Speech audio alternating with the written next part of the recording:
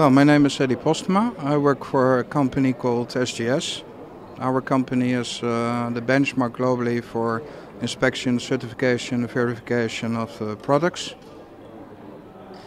And well, we're currently here to show our facilities for African companies, but also for Dutch companies who are interested in developing business in Africa.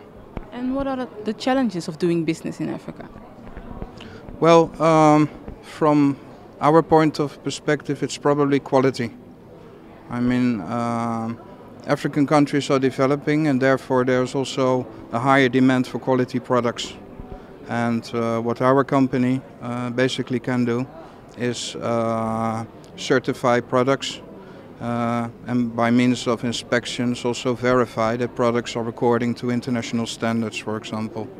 So therefore we try to guarantee that only good quality products enter the African continent. And also we do the same from products manufactured in Africa that are being exported to Europe or to Asia, for example.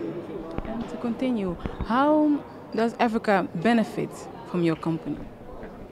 I think they benefit that we bring a lot of knowledge.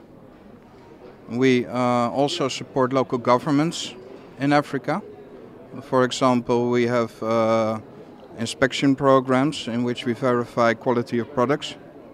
We also do fraud investigation, price validation for customs organizations, for example.